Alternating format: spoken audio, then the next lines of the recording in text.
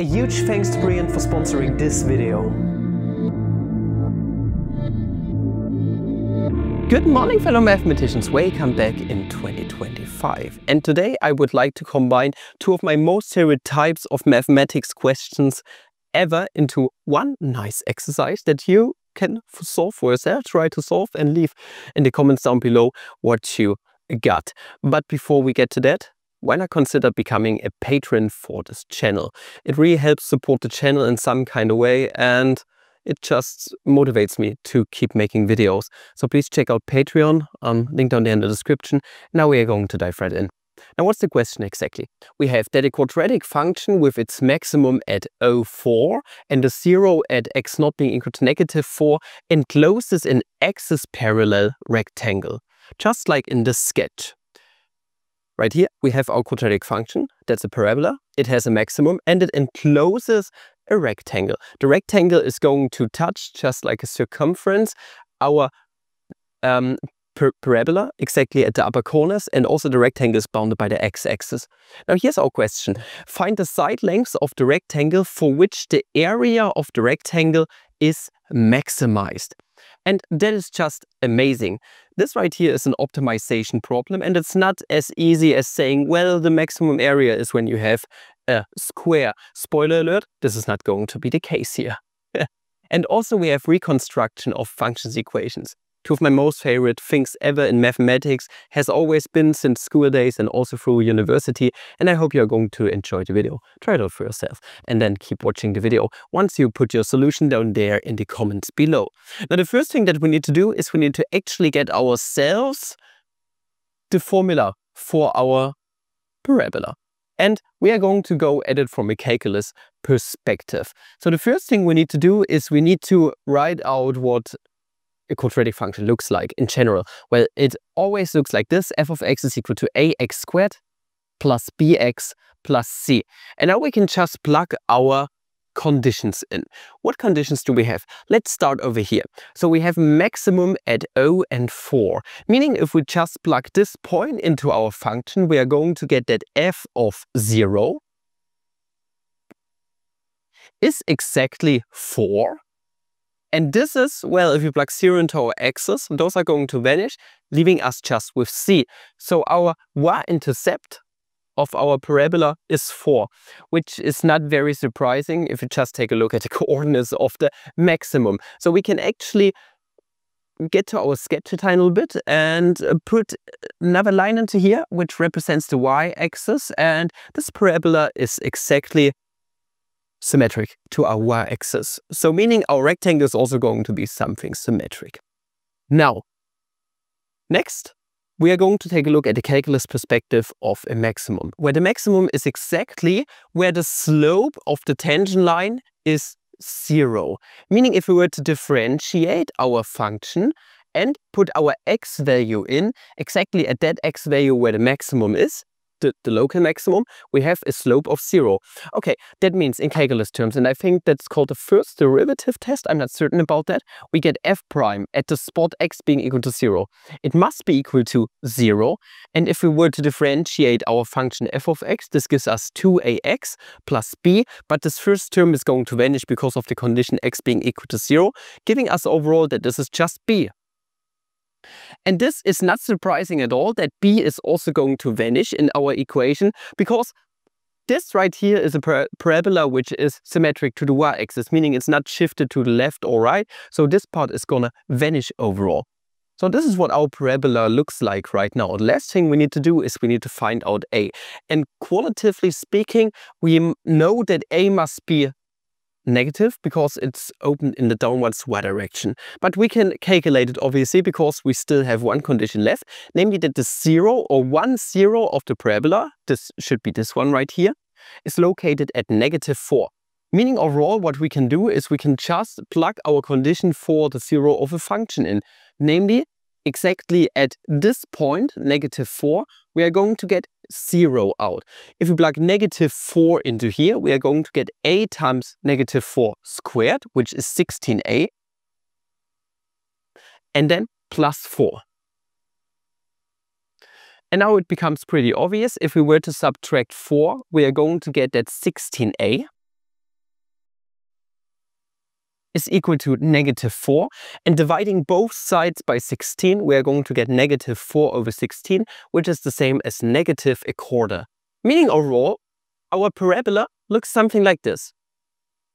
The function f of x is equal to -1/4 x squared plus 4. And this is what we are going to work with now to maximize the area of our rectangle. And for this, we obviously need to get ourselves a function, which is the area. And then we need to differentiate it to get ourselves the maximum of this set function. It's the same logic as the first derivative test. Okay, so let us draw something into our sketch here. Now, let's just call this side length right here A, and this whole side length right here B. Or we can also break this up a tiny little bit, because this thing right here is symmetric on the y-axis. Let's just say that our side length down here is exactly 2b. So those lengths to the left and right are gonna be single b overall. Why am I doing this? Exactly because the line, which goes vertically upwards, hits exactly our x-axis at x being equal to b. Meaning overall, we can get ourselves a formula for our area. At first being exactly 2 times b times a, because it's just base times height. So the area is going to be as follows. A is equal to 2 times b times a. But this right here is a multivariable function right now, and that ain't good. That would be a total mess. You can most certainly do it, but it's not fun at all. We want to trace this back to a single variable function. And this is where the next property comes in, namely that our parabola encloses our rectangle, meaning it's touching our rectangle exactly at the upper corners. And this is very good. Exactly because if we enhance this a tiny little bit, then you are going to notice that exactly at x being equal to b, our height of our rectangle is just going to be the y-coordinate of our parabola. Meaning we can actually get ourselves a substitution, which involves the function of the parabola. Hence, we needed to calculate the function of the parabola at first. Okay, so now this up here is exactly f of b, and we also have b down here. But this is already totally sufficient, because now our a is with respect to b, and also b is obviously with respect to b, making our total area function with respect to b too. So this right here is the same as 2 times b times f of b. And what is f of b? F of b is -1/4 b squared plus 4. So this right here is now a function a with respect to b being equal to 2 times b times -1/4 b squared plus 4. And now we can just go for the usual business of differentiating this and just finding stuff out, like the side length b, once it's maximized. So now we can just distribute everything into everything. This right here turns into -1/2 b cubed plus 8 times b. And now we're going to differentiate our area function. Now a prime with respect to b is the same as we track the 3 to the front, giving us -3/2 times b squared plus 8. And since we want to find out the local maximum of this area function to maximize the area overall, we set this equal to 0. It's the same logic as before. Now we can solve this equation right here. And that's fairly easy. We can add 3/2 b squared on both sides. Now we get 3/2 b squared is equal to 8. Now we can multiply both sides by 2/3, giving us overall that b squared is equal to, now this is going to give us 16/3. And now by taking the square root, it must be the positive one, because remember b is a positive side length. You can also take the absolute value, that's also totally fine. So taking the square root, we are going to get the square root of 16/3, and the square root of 16 is 4. So b must be equal to 4 divided by the square root of 3. Meaning overall that the side length, if everything is maximized, of our rectangle down here, our base is going to be 2 times b, so it's going to be 8 over square root of 3. But we still don't know if it's maximized or not. We need to find out if this right here corresponds to maximum, meaning we are going to do the second derivative test, I think it's called. We are going to take the second derivative of our area function, which is going to result in negative. Okay, now we are going to get 2 to the front, negative 3 times b. And now we must plug b in. If we plug the value for b in, we are going to get that a double prime of 4 over the square root of 3 is going to be negative 3 times 4 over the square root of 3.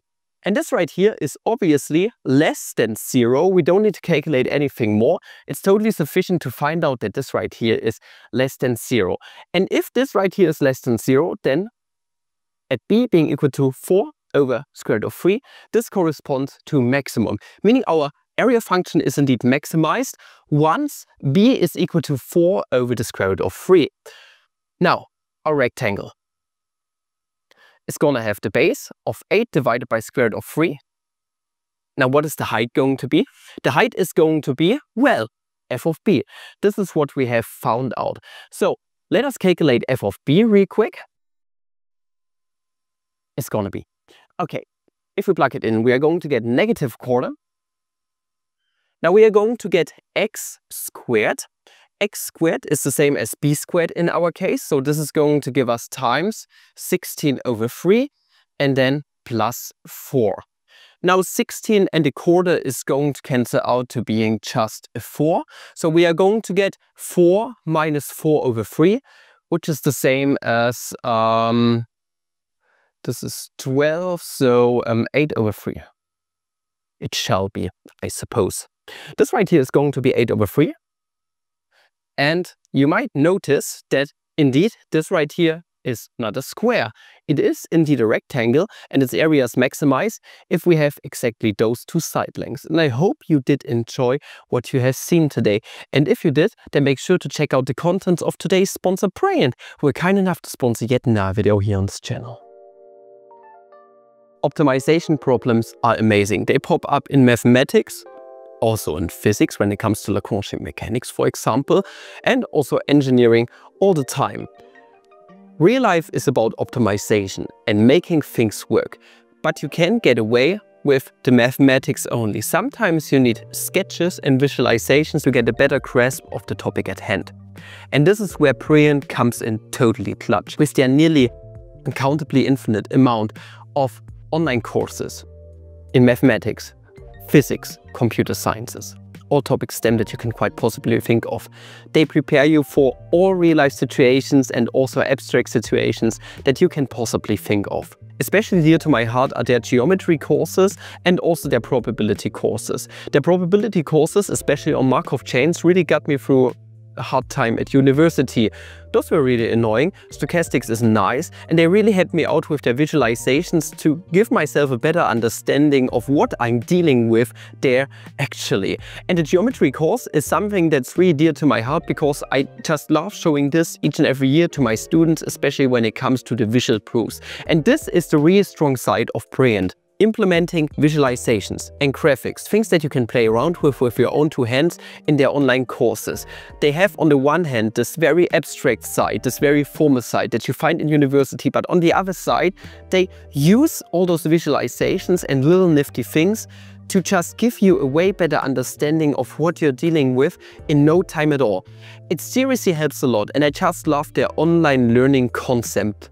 And you should try it out for yourself. You don't need to take my word for it. Seriously, you can just use my link at the top of the description, brilliant.org/Flammable, to get a 30-day free trial of amazing awesomeness. Seriously, try it out. Check out their services. And if this feels like it could turn into a long-term relationship between you and their services, then definitely make sure to use my code entirely or the QR code somewhere up here in the corner to get yourself 20% off an annual premium subscription. It's an amazing deal. There's so much stuff available and they are adding so much new cool stuff on a regular basis. It's just horrendously good. And I love what they deliver to an entire community of very STEM interested and intelligent young people. And you should also jump into the boat and get to learning today. And I hope you did enjoy what you have seen today, and if you did, please make sure to also support the channel on Patreon, and up until the next video, I wish you guys a flammable day. See ya!